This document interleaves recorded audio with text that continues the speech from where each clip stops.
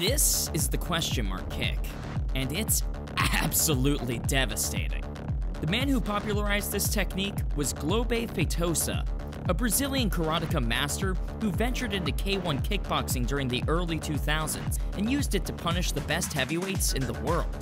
The key to setting up the technique is through deception. Feitosa would condition his opponents to expect him to kick low, either to the legs or to the body. Once his opponents were conditioned, Feitosa would feint low, then whip his kicking leg up in a semicircular motion, emulating the shape of a question mark and attack up high. While many other fighters possess the technique, to actually knock an opponent out with it is a rare occurrence. However, Feitosa did that routinely. What made him so effective? Well, for starters, he threw the kick with an insane amount of speed. I mean, look at that! His opponent thinks he's getting kicked in the leg, the next second, he's on the canvas. Additionally, Feitosa could cover a ridiculous amount of distance with the technique.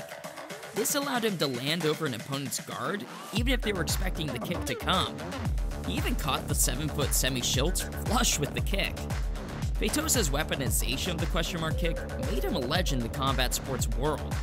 Many now refer to the technique as the Brazilian kick because of how popular Feitosa made it. He retired in 2009, but his impact on the sport is still seen today. Former Glory middleweight title challenger and UFC middleweight champion Israel Adesanya has utilized the technique at an extremely high level in both kickboxing and MMA.